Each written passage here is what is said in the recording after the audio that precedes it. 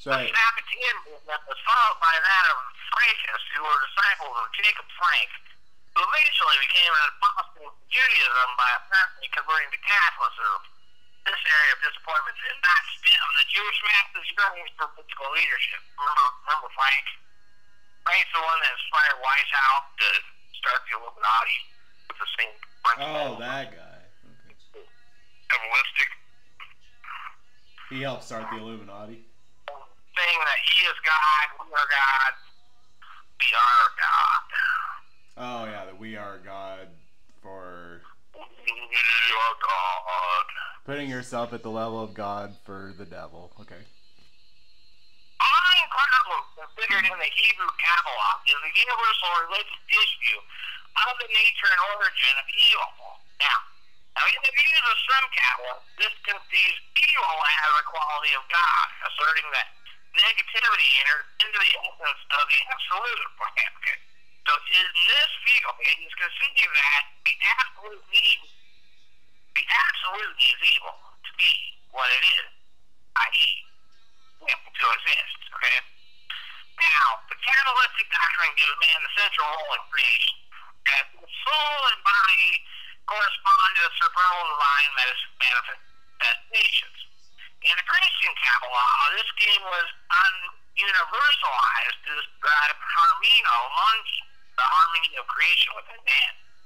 In Judaism, it gave a profound spiritualization of the Jewish practice, while the Kabbalistic scheme gave a radically unified, potentially continuous development of mainstream and rabbinic and Talmudic rabbinic notions. Okay, remember?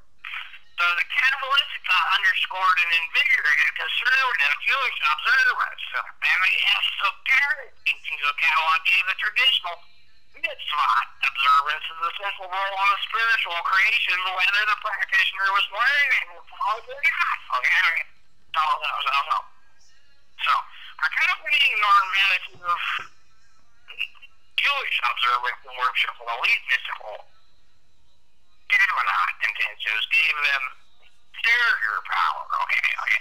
But sincere observance by common folk, especially in the Hasidic popularization of Kabbalah, could replace esoteric abilities. Many Kabbalists were also leading legal figures in Judaism, such as Maimonides and Joseph Farrell, right?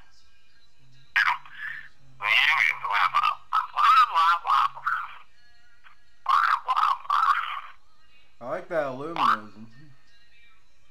Alright, Okay, so... the human soul has three elements. Now we're getting somewhere. Okay, now we're getting somewhere. The Nephesh Nuach and the Niyamah. The Nephesh is found in all humans and enters the physical body at birth. It is the source of one's physical and psychological nature, okay? This is the Illuminati. The next two parts of the soul are not implanted at birth, but can be found at twins for time, or develops over time. Their development depends on actions and beliefs of the individual. They are said to only fully exist in people awakened spiritually. A common way of explaining the three parts of the soul is as follows. Nephesh is the lower part or animal part of the soul and is linked to instincts and bodily cravings. This part of the soul is what makes me want to smoke a cigarette right now. This is the Illuminati version. The spirit, it contains the moral virtues and the ability to distinguish between good and evil. And that's the one that says, right now. And the higher soul or super soul separates man from all other life forms. It is related to the intellect and allows man to enjoy and benefit from the afterlife. That's the one that Bill allows one to have some awareness of the existence and presence of God. Okay.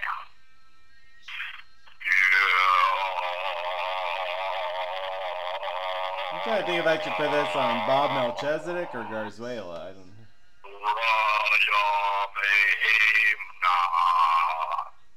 A section of related teaching spread throughout the Zohar discusses fourth and fifth parts of the human soul, the Cheah and Yamada. First mention think you might put this on Bob Melchizedek for like rehearsal. This will be like rehearsal. So. Were considered to represent the sublimest levels of intuitive cognition, and to be within the grasp of only a few chosen individuals. The Cheha and the Shida not enter the body like other three. Thus, they receive less attention in other sections. Dark prophecies. I like dark prophecies. Cheha, the part of the soul that allows one to have an awareness of the divine life force itself. And the Yida, the highest plane of the soul, in which one can achieve as full a union with God as possible. Both rabbinic and Kabbalistic workers boast that there are a few additional non-permanent states of the soul that people can develop on certain occasions. These extra souls or extra states of the soul play no part in any afterlife scheme, but are mentioned for completeness. The Ruach Kodesh, spirit of holiness, the state of the soul that makes prophecy possible. Since the age of classical prophecy past, no one outside of Israel receives the soul prophecy any longer. Whoa. Wow. And the Neshama,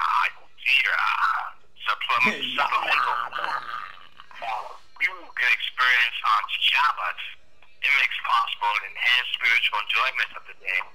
This exists only when one is observing Shabbat and be lost. Congratulations, you just got on the Bob Melchizedek channel. And then the Shama Kedosha provided to do the age of maturity, 13 for boys, 12 for girls, and is related to the study and fulfillment of the Torah commandments. It exists only when studies follow. What's that, the bar mitzvah? It can be lost and gained depending on study and observance. Is that when you do your bar mitzvah? Yeah. Oh, okay. You get that if you do bar mitzvah, good. You do your bar mitzvah and you get... Oh, you do your bar mitzvah and you get the rest of your soul back. Okay. You get the Shama Kedosha. Okay. So once you do your bar mitzvah, you get to have your whole soul back, or what? Yeah. Okay, that makes... Oh, okay. I didn't accept that. So Kabbalistic thought extended biblical and midrashic notions of God and act of creation through this Hebrew language and through the Torah into a full linguistic mysticism. In this, every Hebrew letter, word number, even accent on words in the Hebrew Bible containing esoteric meanings describing spiritual dimensions within esoteric ideas, and it teaches the hermeneutic methods of interpretation for ascertaining these meanings. Names of God, spiritual dimensions within esoteric ideas. Names of God Judaism have further prominence. So, fluidity of meaning turns the whole Torah into a divine name, and the Hebrew name of things is the channel of their life force, parallel to the Sephirot. So, concepts such as holiness and mitzvah embody ontological divine eminence, as God can be known in manifestation as well as transcendence. The infinite potential of meaning in the Torah, as in the Ein Sof, is reflected in the symbol of the two trees of the Garden of Eden. Now, the Torah of the tree of knowledge is the external halakhic Torah, through which mystics can perceive the unlimited Torah of the tree of life in Lumianic expression. Each of the 600,000 souls of Israel find their own interpretation in the Torah. The reapers of the field are the comrades, okay? And the masters of this wisdom, because Malchut is called the apple field, okay? And she grows the secrets and the meanings of Torah. The apple hut? Constantly